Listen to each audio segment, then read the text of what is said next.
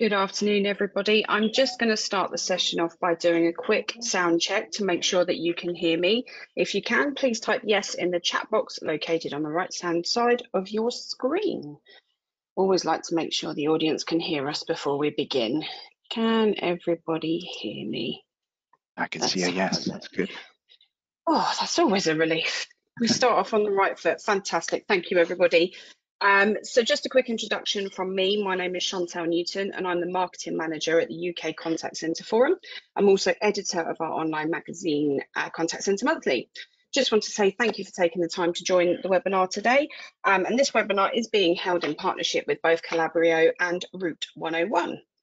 A few housekeeping points to go through before we begin. We do have a couple of poll questions for you to participate in today. These will appear automatically on your screen.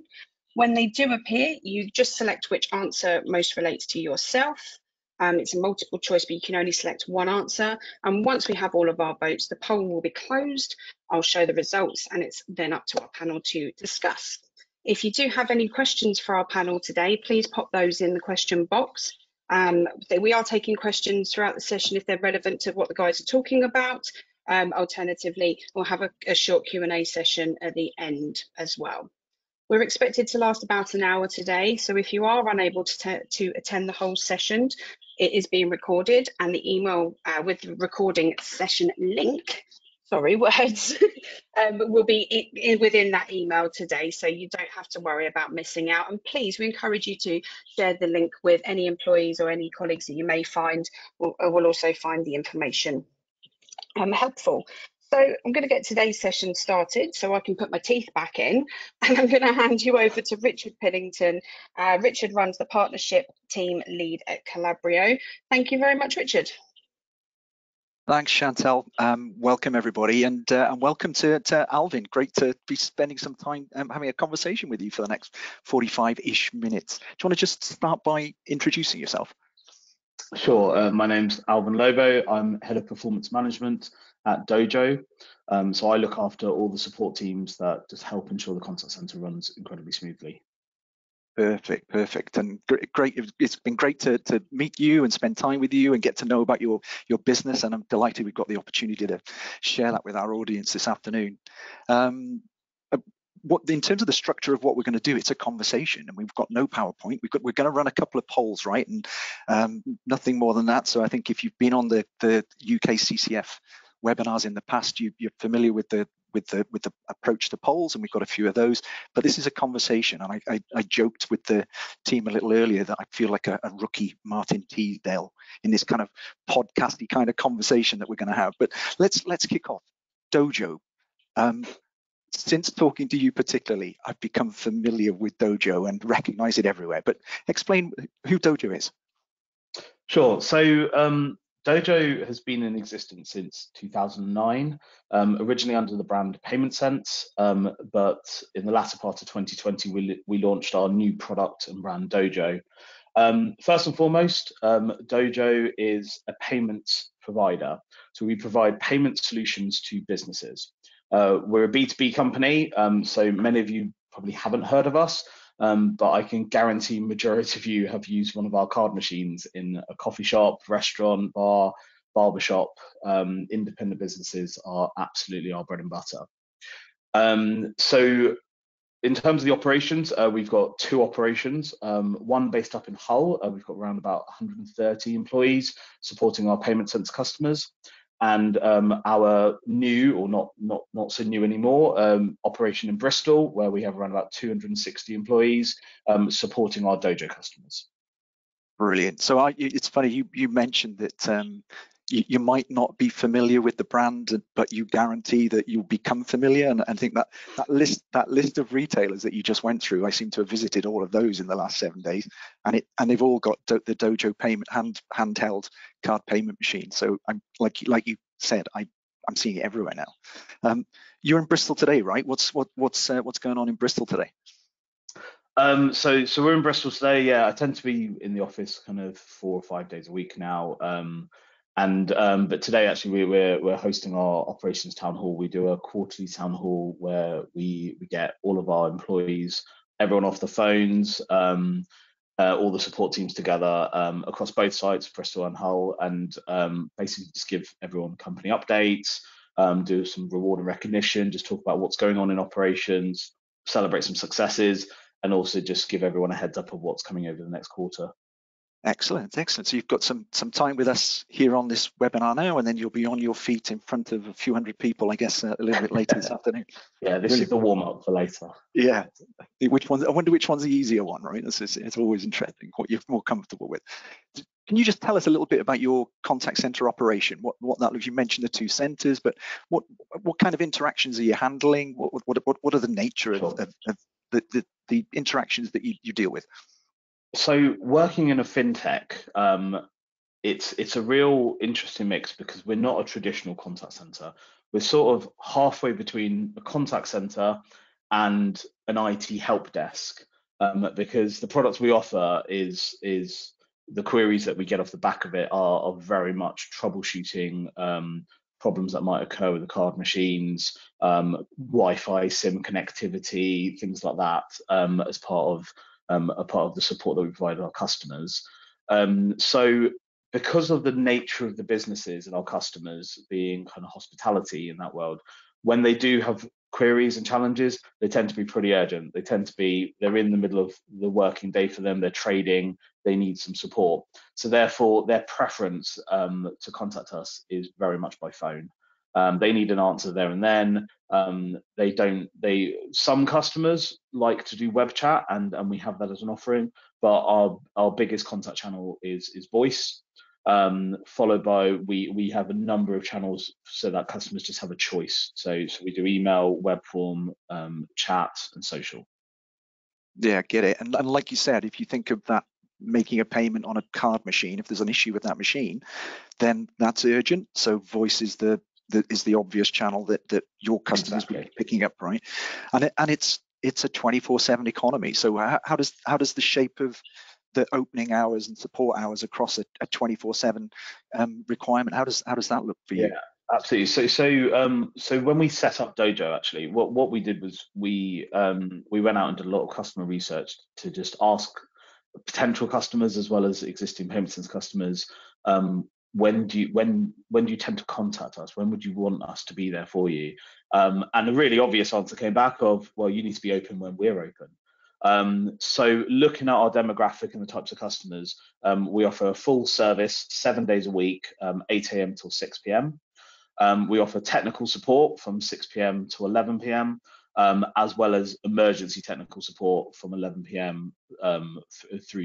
Back through to 8 a.m. So essentially, for emergencies, we're 24/7, but for full customer support, it's 8 till 6, 7 days a week. Excellent. And you'd kind of talked about it earlier in the conversation about how you've evolved as an organization, from that original business now to Dojo. And in fact, the title of our webinar is From Good to Great. And I can kind of see this journey that you're going on towards this ambition for great. Do you want to just kind of describe some of the changes that have made and some of the challenges that you've been through, particularly in the last few years? Sure, absolutely. So when Dojo was first set up, we wanted to learn from from the payment sense experience and improve on it. And what we found out from our customers was how much they value customer service.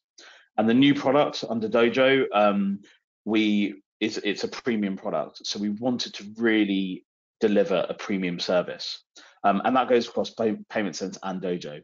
So what we've done is we've used a lot of data from our platforms to understand what's the optimal points, where's the customer expectation, how long do they want to hold on the lines for, how long are they willing to kind of to what's the level of service that they're expecting from us. And so we've transitioned from we were roughly answering calls in about kind of 60 seconds to 90 seconds, through to we now strive to answer our calls within 10 seconds. So our average wait is 10 seconds, basically 3 rings. And what we found is we're surpassing customer expectations, especially in today's climate. A lot of companies out there are having to make tough decisions and find that balance of operational efficiency versus customer experience.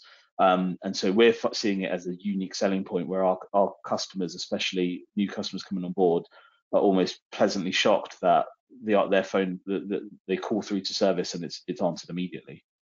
Yeah, absolutely. And in terms of that 90-10 delivery that you've got right now, what are the kind of other KPIs that you use to help run your business? So this is really interesting. So from a managerial perspective, we monitor a huge number of KPIs, and we've got dashboards in the background that kind of will flag to us if things that are going wrong. So what we strive to do is just give the best customer experience. So answer time for voice is a key piece. We monitor KPIs such as like reply time on our tickets. We look at kind of first contact resolution. We look at just the usual contact center metrics around kind of performance side. But then from a customer side, we look at the usual things around kind of CSAT, our QA, around coaching, Trustpilot, NPS, and we really benchmark ourselves against our competitors in the industry just to ensure that we're striving to be the best. Great. And can I just ask you about some of the tools that you're using to measure that? Is of course with a Calabrio hat on, and I'm thinking about your contact center partner, Route 101, who's helped you a lot, right, in over the course of the last number of months. What are the tools that you're using to assess and measure those KPIs? Sure. So from a platform perspective, we use NICE in Contact for our phone. We use Calabrio for our workforce management, and we use Zendesk from our ticketing platforms. So specifically within Calabrio, we have a rich level of data now. We brought on Calabrio around about October, November last year, so we're still actually relatively early on in our journey. But the level of insight we get from Calabrio has just been amazing. We get real clear visibility about where our kind of spikes in contact are throughout the day compared to resources. We can run different scenarios within the platform to adjust our forecast for the day and make those tactical decisions. And so from our forecasting planning team, one of the biggest benefits we've seen is we use hardly any spreadsheets now to get this analysis, because Calabrio gives it to us at our fingertips.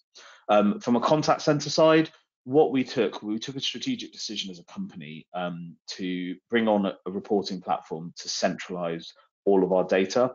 So we use Google's Looker platform as our reporting side. So we have a data feed from NICE, Calabrio, from Zendesk, as well as the other kind of account management platforms we utilize, all feeding into Looker, all tying together so that we have that single view of the customer, and we're able to monitor the customer journey from start to finish. Yeah, that's excellent. And I think that as a general challenge, that access to data when it's coming from multiple platforms is a real challenge, and it has been for you, and it is, I think, for most contact centers. There's lots of different routes up the mountain when it comes to technology selections, of course, and sometimes you can kind of centralize it in a single platform, like a single CCaaS platform or a single CRM. But sounds like you've kind of pulled together some more best of breed type solutions to create the environment that you needed. Yeah, absolutely. Absolutely. And then the benefits of this is you then get that one source of truth. So even from our finance teams or commercial teams, they're looking at the same data, they're using the same dashboards, but more locally within the contact center, one of the things we're most proud of is around, we've developed an agent scorecard. And I think we've all been there in our past careers where a team manager turns up to a one-to-one with an advisor, they've got one set of numbers, the advisor's got another set, and rather than having a meaningful conversation, you basically just argue for half an hour. We've taken that completely away. So because we've built a scorecard where both it's completely visible for the agent as well as for the team manager. You select the agent's name, or you can, as a team manager, you can select your whole team. You can see your performance, and it's that one source of truth. Yeah, excellent. I think what we should do is just Chantal, think about pulling the first poll up about the challenges that our audience faces in their contact centers, and while that's coming onto the screen and you start thinking about it, maybe Alvin, from your perspective, as well as those technology challenges, there's that people and process combination as well as technology that you also have to consider, always have to consider in the efficient running of contact centers. But that journey for the last couple of years has been a challenge, hasn't it? To kind of get to build a contact center, to get agents in place, and to recreate something that we now recognize as this organization called Dojo, delivering the superb service that you're delivering. It wasn't easy, was it? You've had to kind of go through a recruitment and attracting the right employees in a very competitive market. Absolutely. So the Dojo Contact Center in particular launched in the latter part of 2020, and so therefore we were coming. Well, we were starting to come out of COVID, and things were starting to ease. Then we went back into lockdowns, and we did the hokey pokey of going back in and out of lockdowns as part of the year. So that first wave of recruitment that we did, it was completely working from home. We were abiding by obviously all the government guidelines. And so one of the biggest challenges early on for us was all around how do we make sure that we instill the culture that we want within our staff, and how do we ensure that if you're in the office, if you're working from home, that everyone has that same level of experience at working at Dojo that makes it such a special place to work. So culture was probably our biggest challenge that we faced early on. Yeah, and it's interesting, isn't it? I've just you'll be looking at the poll results that the difficulty of maintaining a culture when your agents are part in the office, part at home, and it'll be different tomorrow, and that whole kind of retention piece. And I think you describe some really interesting approaches to how you, first of all, just recruit the right people and motivate them, but also how you kind of encourage people to be part of that in the office culture. And I think you called it surprise and delight. And do you want to just kind of use these poll results perhaps to, I'm sure they're surprising, but talk about that a little bit. Sure. So the agent retention churn one, which is the clear winner of the poll, that is absolutely probably one of our biggest challenges, which I think it's a challenge that never ends, right? It's constant and it will always evolve. For us, when we set up Dojo, we had some real key principles that we wanted to abide by. So we wanted to recruit really high talented employees. And a key thing for us was to do that so that we empower them to do the right thing. So we employ what we think we've got the best agents. We're a bit biased by saying that, but we think we've got the best agents. What we then said was, right, well, the next step was we've got to train them really well. We can't just have the best, but then not give them a good enough training. So we have a 4-week classroom training, followed by 4 weeks of training bay, grad bay, whatever everyone calls it. But where we've changed it slightly different is during that training bay, we've introduced something called what we call our new starter support coaches. So we have aligned a new starter support coach to an agent, and we tried different ratios. And the goal of this was all around how do we get those agents up to competency levels as fast as possible. So initially we started on kind of 1 or 2 per 10 agents. We then actually changed it to 1 coach per 4 advisors. And at one point we actually tried a one-on-one basis to go, well, if we do that really intense coaching, does that get us to that competency level even faster? What we found for our center was that 1 to 4 ratio was the real optimal level. So within 4 weeks, just over 90% of a training bay group are hitting all those competency levels, which means that they then have an additional kind of 4 to 6 weeks before their initial probation review, where 90% are already ready to be past probation and are off to a flying start. So that recruitment and training part is real key in those initial days. But for us, once they've had their new starter support coach, actually the coaching and quality part is fundamental to our business. So we have a team of performance coaches and our team managers as well, who on a weekly basis will have coaching sessions with their advisors. But it's not just about hitting your stats. It's not just about doing the job well. it's about their career as well. It's about identifying, right, where does this individual want to go in their career? How can we support them with development plans? What wider opportunities are there for them to gain experience? So that as part of it, our staff feel really empowered to drive their career forward, but also can see where there are opportunities. Because what we found was, we all get attrition, of course, but what we found is, we had started to see some people saying, right, I'm looking for that next move, there's nothing available, and therefore looking externally. So that's been our biggest challenge, is how do we introduce a framework and a career pathway for our advisors, to really retain them and nurture the skills that they've learned in that first kind of 12 to 18 months. Yeah, you can just never get complacent no matter what you do in that area, can you? It's something we chatted about when we met.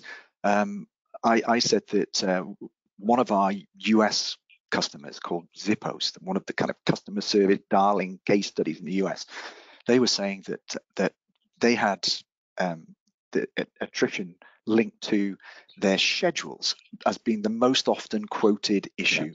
Yeah. And then with the deployment of some scheduling capabilities through Calabrio WFM, that wasn't referenced at all in the attrition. I think when you were talking about attrition, I think you've got career ambitions and people wanting to travel and things like that, and it's not about issues with the role at all, is it? Well, and this is where you're going to have to send that check in the post for saying such positive stuff about Calabrio. But we had a bit of that. So we did have those problems. We worked with a lot of spreadsheets initially, and this is going back pre-Calabrio. And what we found was, where shift changes were coming up and rotas were coming up, we couldn't give our staff their rotas too far in advance, because the forecasting planning team were working just ridiculously hard, but was just constantly firefighting to try and deliver that service. We've since brought Calabrio in, and I mentioned earlier, it's just taken away a lot of that manual effort. And so that attrition and that churn challenge, we don't see any of that negative feedback in our exit interviews at all, because our shifts are out to 12 weeks.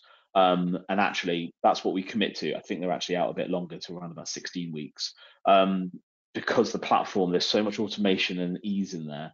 Our previous platform that we used to just crash all the time. The guys would be working for hours on end and then lose all their work. It's an incredibly stable platform. It's an incredibly easy to use platform, and I know for a fact that the forecast and planning teams, their employee satisfaction scores have increased massively since bringing on Calabrio. No, that's excellent to hear. And I've got kind of so many follow-on questions from what you just described. But I'm just going to take a moment to ask the audience, if they've got any questions, then please just type them in, and then we'll pick them up and have them answered. Happy to kind of engage as much as possible with the audience as well as with you, Alvin, right? Yeah. But in terms of some of the things that you said there, that I kind of want to pull us back to that surprise and delight approach and getting people back to the office. I don't want to kind of forget that little point, but I think a lot of it is around the significance of agent engagement that you're really passionate about as a business, isn't it? A lot of the things you're doing comes down to that, because you know that if that goes well, then that impacts the retention and churn piece. Yeah. So and the agent engagement approach to it, it's a lot of common sense, but we went with the approach of just, we've hired really good people, let's treat them like adults, let's just be really honest with them. When things go well, let's celebrate it. When things don't go well, let's hold our hands up to it as well. So talking about that kind of surprise and delight, and for us, it's actually it's all about culture. And so coming out of lockdown and coming back into the office, we were really open and clear with all of our staff from the start that hybrid working is absolutely a thing, and we're embracing it. But the culture, we want people to really get our culture, live and breathe our culture, and we feel a huge amount of that is taking place in the office. So we initially started off as 1 day a week, but we communicated to all our staff going, we think we're going to get to probably 3 or 4 days. We're not going to set a target and do it. We're just going to manage your expectations on it, and we'll just see. So we started off with 1 day.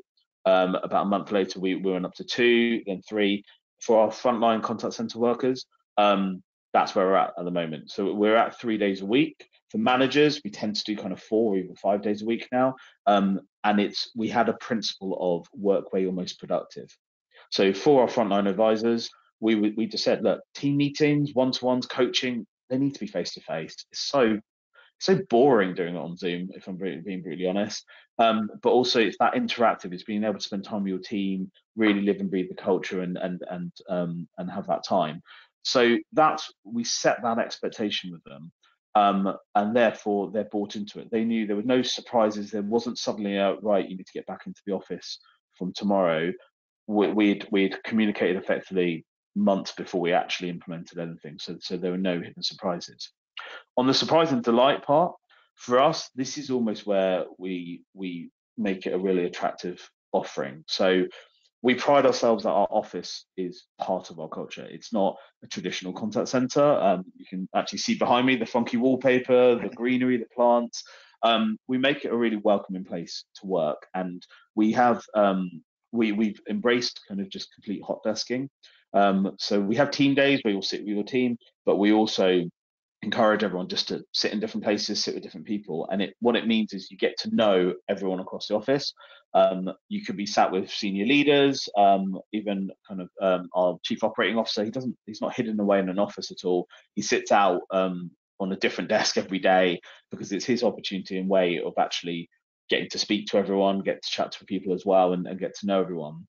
But the surprise and delight bit for us, this is new to us from a Calabrio side. What we do at the moment from the engagement side is we just do nice little surprises. So we'll randomly put a free lunch on for staff. Or when it was really, really hot, we'd organise like an ice cream van to turn up. So just nice little touches for people to really kind of know that we care about them and all their well-being. We have a lot of communities and things in here. So there's a craft club. I set up the Bristol band, and we play kind of once a month. There's a lot of things to be part of Dojo and be part of our culture.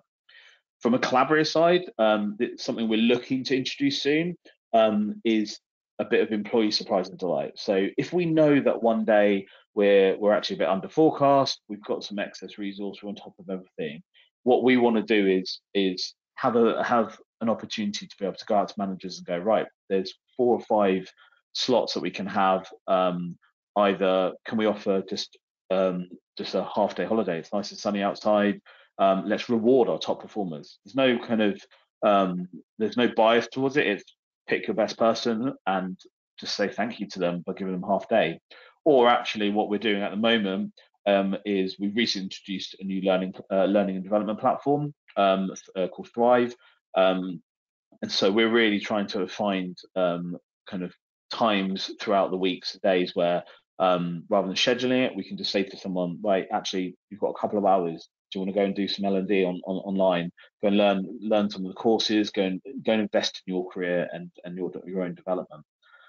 So it takes it away from that scheduling bit where people know it's in the diary there, to a more, oh wow, I've just been told I don't have to be on the phone for the next 2 hours. I can go and spend some time developing myself, and we're seeing that benefit come through from our employee engagement side. Yeah, it's excellent. So you kind of that supportive of the reality of a hybrid workforce and the benefits that can bring to everybody, but also recognizing the culture really is in the offices, and kind of creating that fear of missing out environment, with some of the things you're doing. And it seems to be working. I mean, it's working from an attrition point of view. The numbers are pretty low, right? I mean, we all know the scary attrition and churn numbers. I don't think you have that issue with some of the things you've been doing. Yeah, absolutely. So if I speak specifically on the Bristol office, where we're based, we're near Temple Meads station. We're right in the heart of it. There is probably about 4 or 5 contact centres a stone's throw away. And so competition is high. And so what we've really tried to do is really invest in that employee engagement to keep attrition low. And actually, that's my main KPI. So my manager, Justin, who's COO, said, if we employ the best people, if we train them well, coach them well, give them a great experience, give them a great place to work and develop them, why would people want to leave? So all those support teams and all those elements, training, quality, forecasting, planning, make sure the schedules and everything right, all of that sits with me. So therefore, my one KPI is on attrition. How do we ensure voluntary attrition is as low as possible? And we're really proud of where we're at. There's always more room to improve, but when we benchmark ourselves around kind of other places we've worked, as well as just across the industry, our attrition is less than 20% for voluntary external attrition, and so we're really proud of that. Yeah, that's great, given, as you said, that competitive environment that you're in.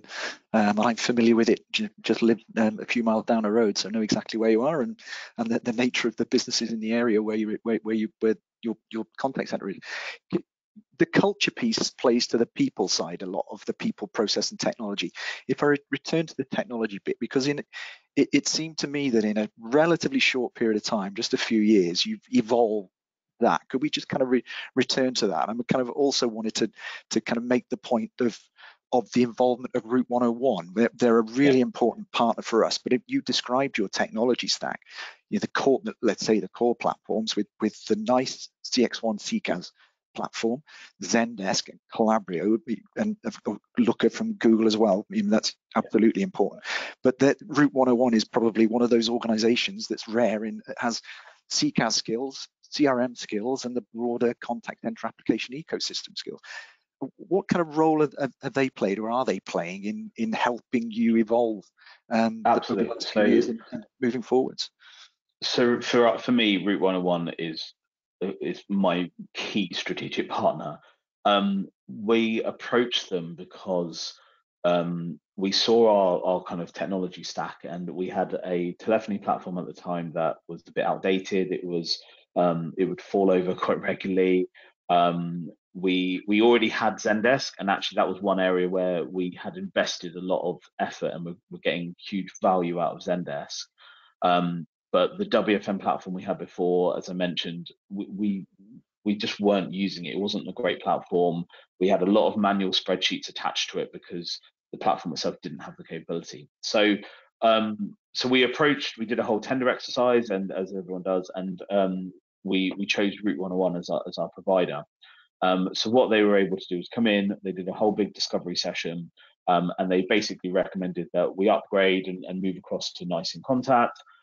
We integrate that with Zendesk, so there's a lot of auto population and things like that we've done as part of it. But for the WFM, actually, we bring Calabrio on board. And as part of our requirements, what we were looking for, Calabrio was just the perfect partner for us. We are on a journey with it. So we launched last November. For me, I've upgraded platforms numerous times before in my career. This is actually the smoothest implementation I've ever had. Within 2 hours of launch, we had ironed out all teething issues. Everyone was fully working, and it was just a huge success. And a huge part of that was Route 101. The project support leading up, the months before leading up to implementation day, was just super invaluable. On the actual day, they provided resource to both Hull and Bristol on site as well as remote, to iron out any of those little teething issues, make sure everything was all sorted. And so it was just an incredibly successful launch. Since then, we've continued to really harness the power of that relationship and the expertise that Route 101 brings to get the best out of Calabrio as well as Nice. So speaking with Calabrio, some of the kind of automations that we've done as part of the scheduling and workforce management has been critical. We've launched the app for our advisors, so they can kind of book holidays themselves.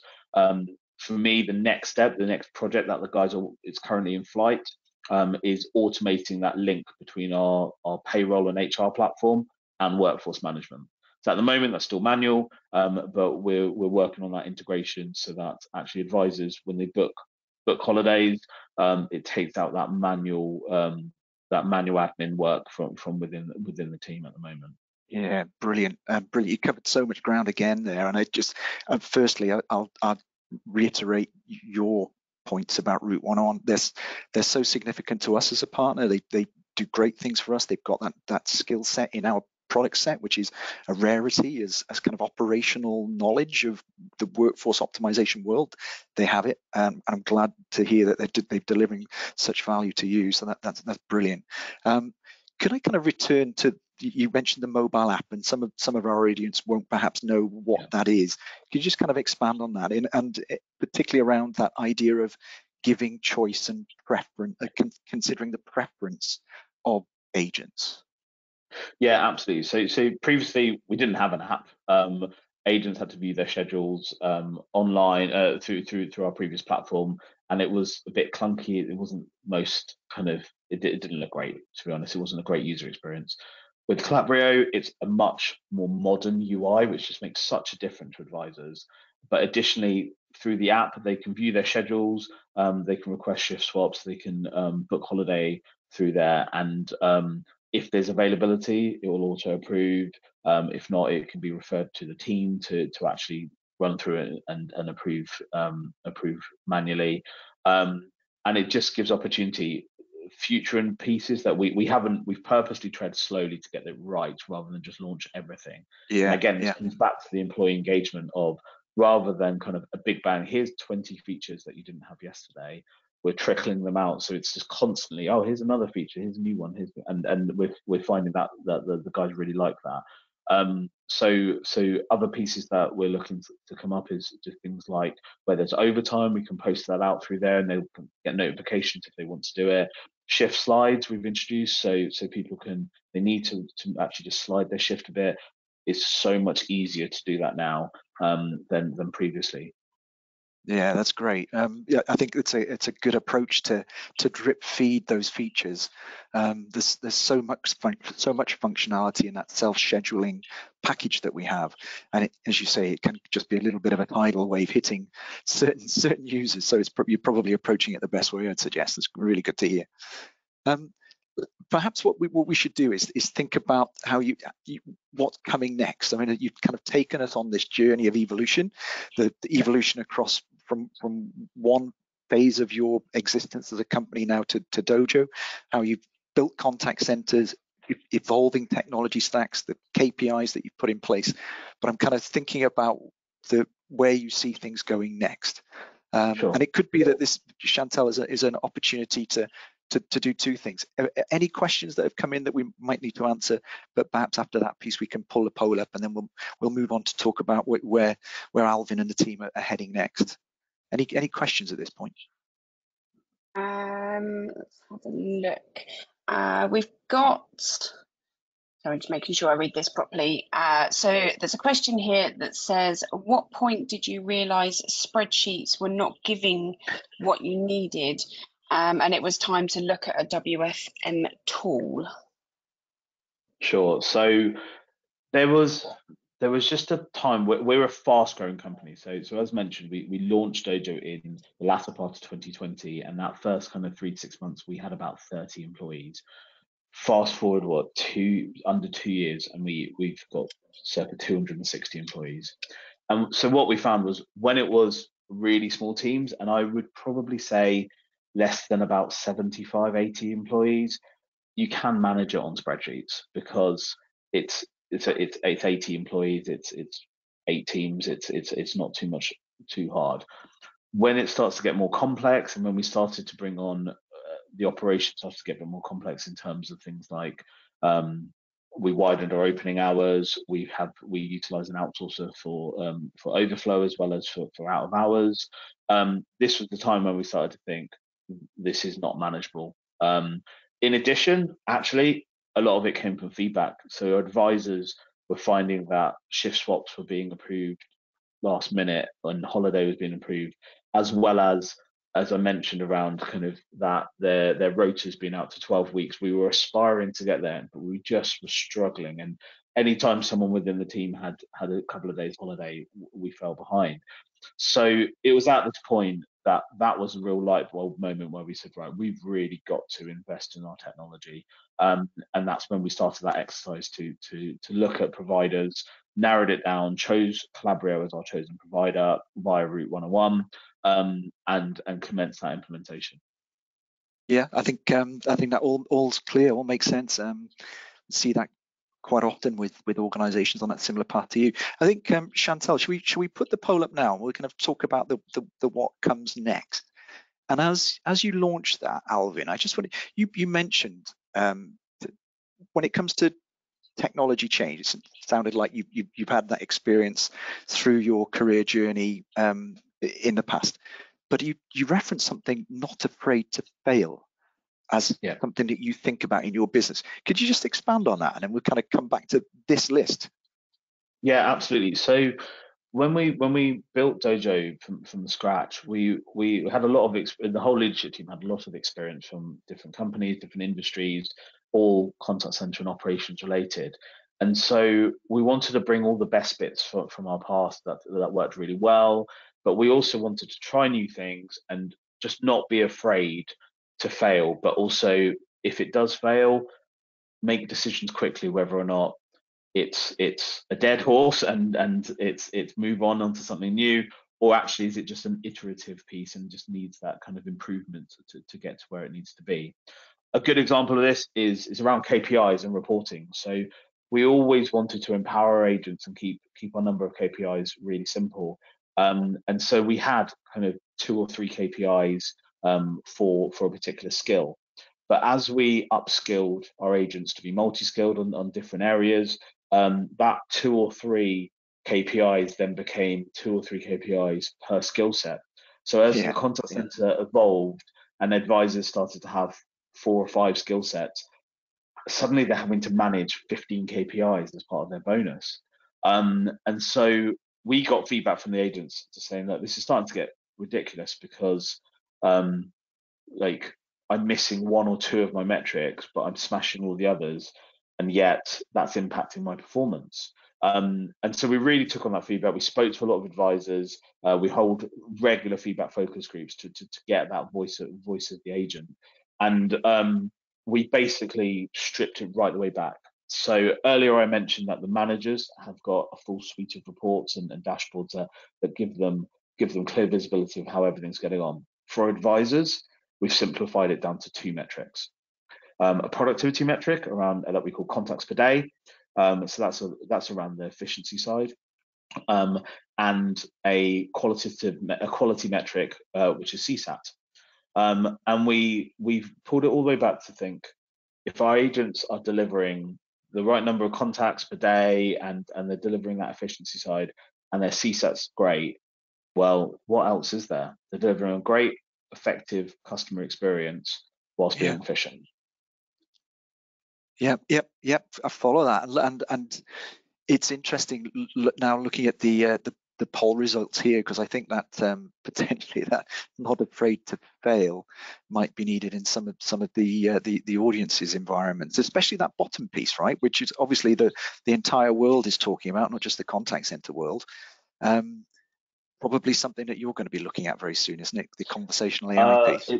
It's something I spend a lot of time actually at the moment. So looking at the results from the poll, the 2 areas for me and the teams I look after are the workforce management piece. As mentioned, we've got Calabrio, we've got this fantastic tool, and we're unlocking features, but the team continue to do more and more to really harness all of its capability.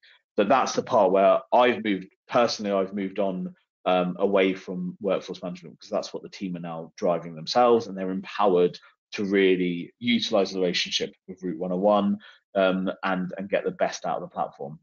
My focus at the moment, a huge amount of my time, is all around just learning as much as I can about AI, generative AI, natural language models, ChatGPT, all of the buzzwords that everyone and in every webinar and conference you go to is talking about. So we are looking to harness the power of generative AI. But the biggest lesson that I've heard across the board from a number of customers I've spoken to, a number of colleagues in my network, is just around treading carefully and slowly. It's all around overcoming those security challenges, especially at the moment, the GDPR pieces, especially a lot of the OpenAI and generative AI parts are based out in the US. So it's overcoming those challenges. But then what I'm finding is all the research I'm learning is Everyone is basically using it in a co-pilot way rather than an autopilot way. So using generative AI as a support tool for the advisors to make them more efficient, but more importantly, make them more effective, rather than just trying to automate the world. Yeah, it's interesting actually. You might remember that when I was with you in the office, I took a photo of that vision statement, and it Yes. kind of, I made a note of it. I don't want to get it wrong. I wanted to quote it, but it absolutely ties in with what you just said. It's the Dojo vision is of a thriving experience economy enabled by technology, but powered by people. And that's pretty much what you just described. Let's use the technology in the right way, but this is still a people-powered business. Absolutely, and the vision is the final part of what we're trying to deliver. The company's purpose is to empower the experience economy. So that is as it. The mission is to provide our customers with tools that turn transactions into meaningful relationships. And the way we do it is our vision is to drive that, as you said, that thriving experience economy through technology. So how do we enable it through tech, but it's ultimately powered by our people?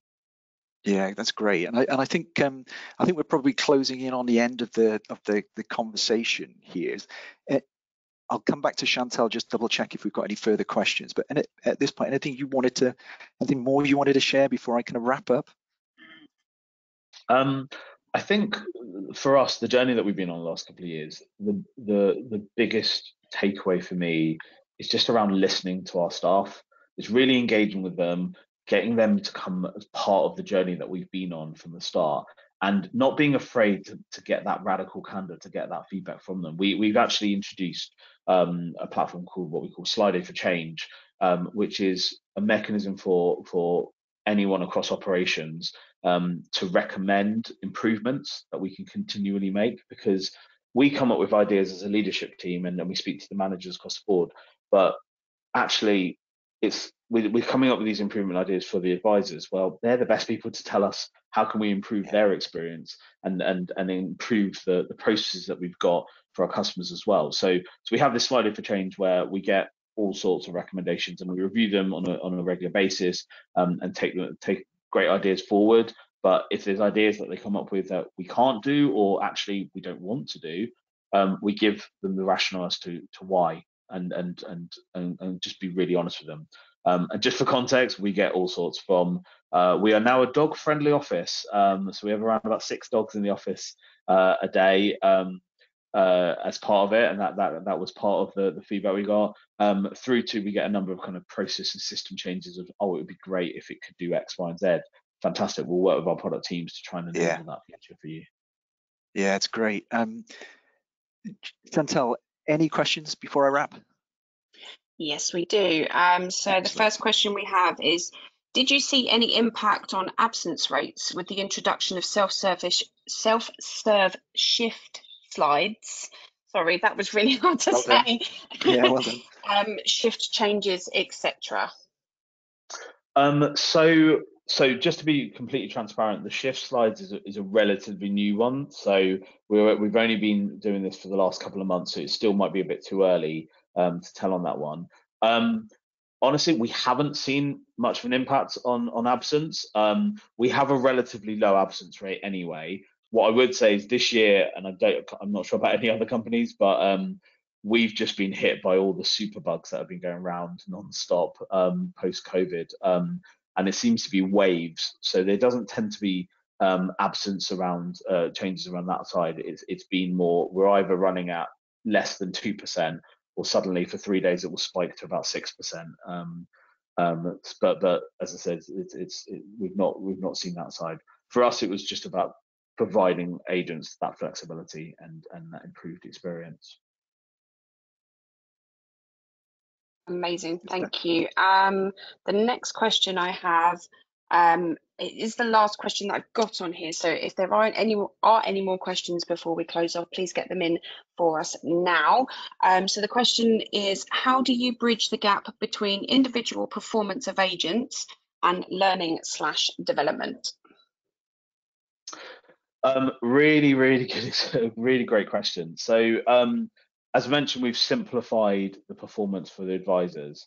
And a huge part of the advisor's kind of development and everything is around those coaching sessions and one-to-one sessions. So they're having those discussions not just with their manager, but also with their performance coach who can help guide them in it. But one of our recent initiatives that we launched by our quality and training manager was the launch of what we call Beyond Induction. So Beyond Induction is all around providing visibility, first and foremost, to all employees across operations around the different careers, career paths that people can take, but linking it to the different skills you could learn as an advisor to help you get into those different areas of the business.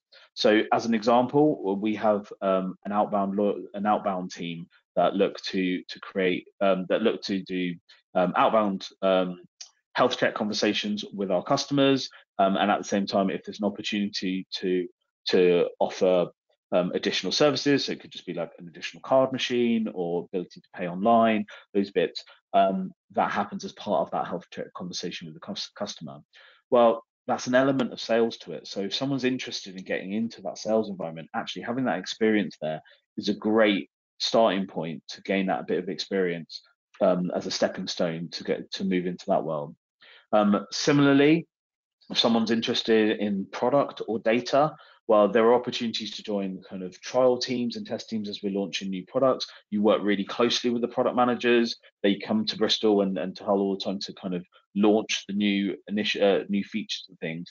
And so it's great ways to kind of build your network, build your experience, while still adding huge amount of value to the business. So Beyond Induction is about giving them that visibility, but also enabling our advisors to sign up to the different career pathways and different streams that they have to widen their knowledge, but also give them a clear route to different areas across Dojo.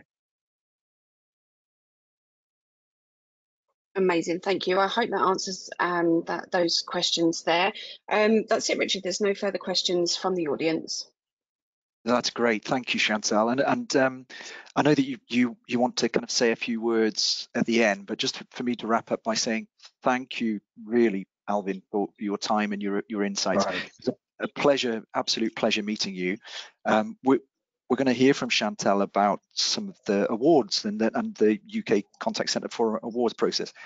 From what I heard from you, it's people like you that are transforming our industry and deserve to be on a pedestal and deserve public recognition. And everything you shared with me, I'm sure Chantal can help you complete an application form for some of those awards. So it's brilliant. I loved it. Brilliant. Absolutely. Well done. Thank you. Thanks for your time as well, Richard. It's great to have a conversation with you around all of this. Look forward to my call, Alvin. We will have a discussion. So it just leaves me to say thank you to everybody that's taken the time to join us today, and a very special thank you to Richard and to Alvin for delivering today's session. Again, this webinar was brought to you in partnership with Calabrio and Route 101, so thank you very much to the partners there.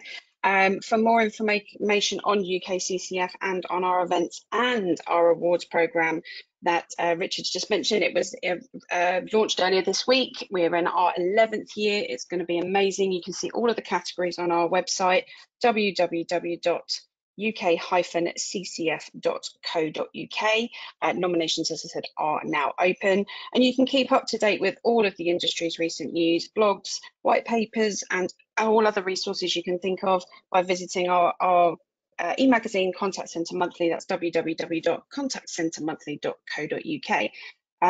There will be a follow-up email coming out with both Richard and Alvin's LinkedIn profiles in. So if you do have any further questions, maybe you thought of something after this session has ended, or if you're listening to this on playback, please feel free to reach out to them directly, and I'm pretty sure they'll be more than happy to answer anything that you have. So thank you very much. Enjoy the upcoming weekend. The weather looks set to improve, and have a fantastic rest of your Thursday. Take care, everybody. Yeah. Bye-bye. Thank you. Bye-bye.